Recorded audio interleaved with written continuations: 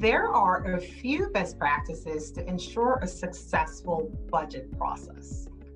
The key one being, highly recommend that you start the process early. At least 5 months prior to the beginning of each new fiscal year, the board, alongside with its property management team, should begin to develop a schedule of projected revenues, expenses, debt service, cash flow for the following fiscal year. This will allow sufficient time for the scheduling of the budget workshop and adoption meetings, ensure a thorough review by the board of directors and/or appointed finance committee, and mailing of the proposed budget and payment options to the residents. From a legal perspective, Florida, Georgia, and Tennessee statutes, as well as the association's declaration and bylaws, specify that the board of directors is responsible for the preparation and adoption of the budget. Florida statutes also require that all owners receive a copy of the proposed budget no less than 14 days before the board's adoption of the budget. In some cases, the association's documents may require an even longer time frame, such as 30 days. So therefore, it's important to be familiar with your association's bylaws.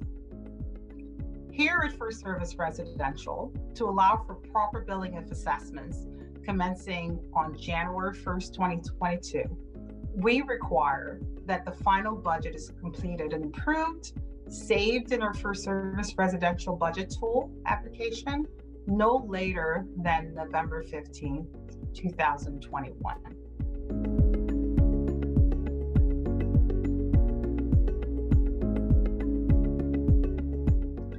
It is necessary for an association to have both short-term and long-term financial plans, because short-term plans provides the opportunity to review current state of the association, reassess the needs and objectives of the membership, and develop a plan to achieve those objectives for the next fiscal year.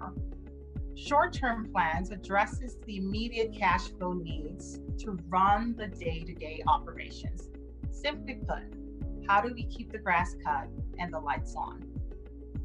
Long-term plans are imperative because they provide the opportunity for the board to plan for the future viability of the association.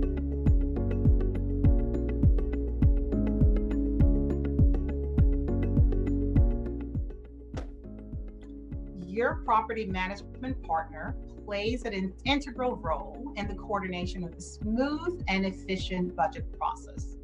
Here at First Service Residential, we provide a detailed budget guide for community association managers to assist in streamlining the annual budget process. We recommend a budget checklist to help navigate the process, and in fact, have developed a robust checklist with approximately 20 key steps to consider that is shared with our community association managers. Your property management company should provide a platform to assist with scheduling planning meetings, providing useful current information, trends, analytics, as well as dedicated support for questions and review.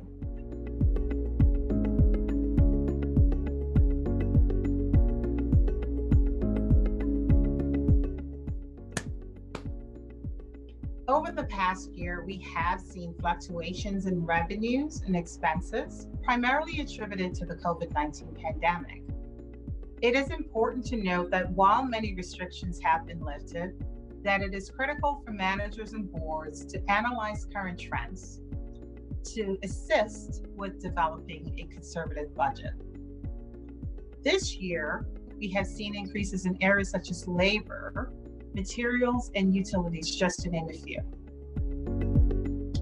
In addition to that, associations may have additional municipal requirements for structural engineering inspections, which could significantly impact your association's budgets.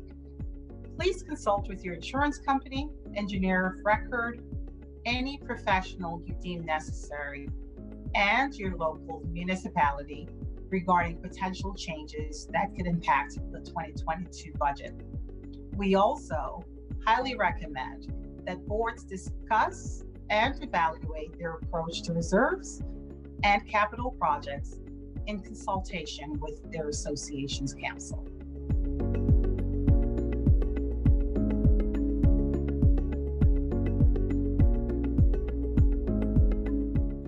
It is possible to redistribute funds for something else other than they were earmarked for in a budget.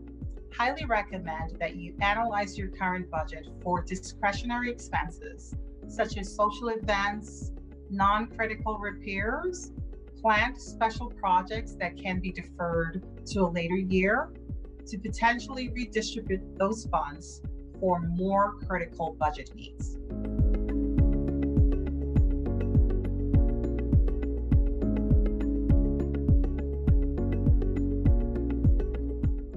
A common question that does get asked is, can associations dip into their reserves to make up for budget shortfalls?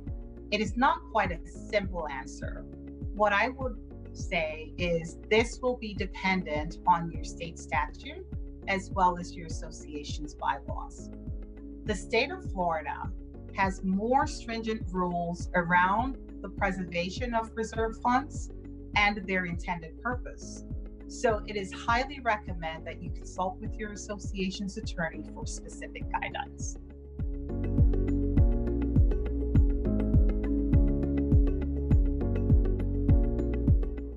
As a best practice, there should be incremental increases of dues on an annual basis simply due to the cost of inflation. The fact is, one of the largest expense for an association is labor. And it has increasingly become more competitive to attract talent without offering competitive wages. Simply put, the cost of labor is going up, cost of inflation, and therefore boards should always consider having an incremental increase to the budget on an annual basis.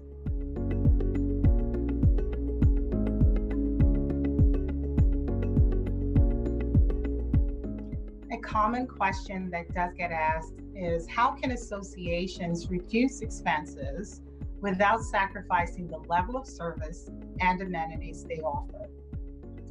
I would recommend that it's necessary to evaluate those discretionary expenses, such as social events and non-essential repairs, to offset against any potential cost increase.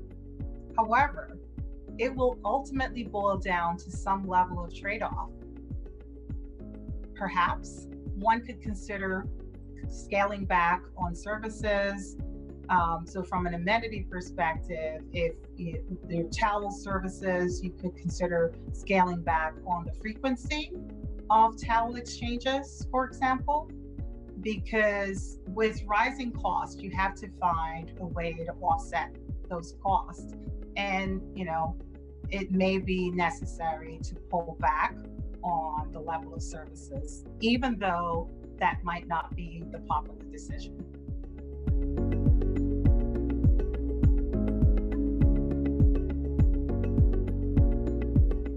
Special assessments, while sometimes necessary, can have significant and potential devastating impact to an association, especially in a time of economic crisis. If you think about it, residents are faced with rising costs in general for their day-to-day living expenses as well. Wherever possible, boards should consider other options, such as loans, in lieu of a special assessment. Financing options provides an opportunity for associations to spread the cost over a number of years to help level the potential impact of the association. If absolutely necessary to levy a special assessment, it is recommended that you communicate in a timely manner with the details on the reasons for the shortfall. If possible, consider a multi-year assessment, or provide an opportunity for residents to make smaller payments to help alleviate the burden on the membership and minimize the potential of increased delinquencies.